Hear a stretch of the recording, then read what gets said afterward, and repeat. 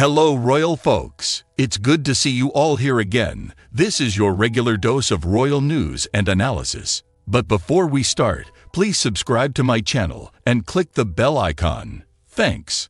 So now, Meghan Markle is once again in the spotlight, this time celebrating the Oscar nomination for the short film The After, directed by her close friend Meghan Harriman. Now, don't get me wrong. I'm all for celebrating achievements and acknowledging talent. However, the cloud of suspicion looms large when it comes to Meghan and her seemingly relentless pursuit of accolades and recognition. Let's connect the dots, shall we? Meghan is close friends with the director Meghan Harriman, who, by the way, has a history of capturing those intimate moments for the Sussexes, including the pregnancy announcement photograph and shots of Princess Lilibet. It's not just a professional connection. It's a relationship that goes beyond the lens.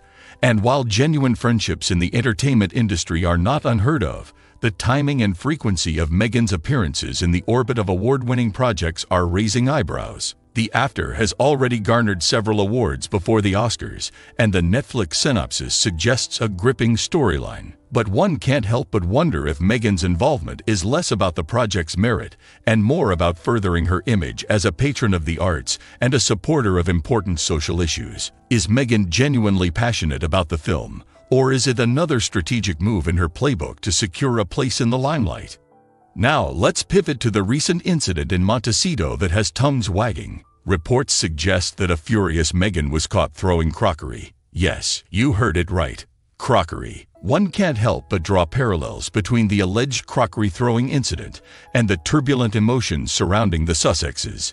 Is this an isolated event, or is it a manifestation of the frustrations that Meghan and Harry might be facing behind their well-manicured public image? But back to the Oscars. Meghan's joy for her friend's nomination comes at a time when her personal life seems to be under strain. The excuse for missing her husband's award acceptance, caring for a sick child, is understandable, and we all sympathize with the challenges of parenthood. However, it does raise questions about the constant ebb and flow of personal drama that coincidentally aligns with crucial moments in their public engagements. And let's not forget the connection to Princess Diana during Harry's award acceptance. John Travolta referencing his dance with Princess Diana in 1985 could be seen as a touching tribute. Still, some may argue that these sentimental nods to the past conveniently weave a narrative that appeals to the public's emotions, further solidifying the Sussexes as figures worthy of admiration. In conclusion, as we navigate through the intricate web of Meghan's Hollywood connections, Oscar nominations, and alleged crockery-throwing episodes, it's essential to question the motives behind the carefully curated public image. Is Meghan genuinely committed to supporting her friend's project, or is this just another attempt to bask in the glow of someone else's success? And how much of their personal lives are we willing to accept as genuine, considering the strategic timing of these revelations? So what do you think about this news, guys? Thank you for tuning in to today's discussion.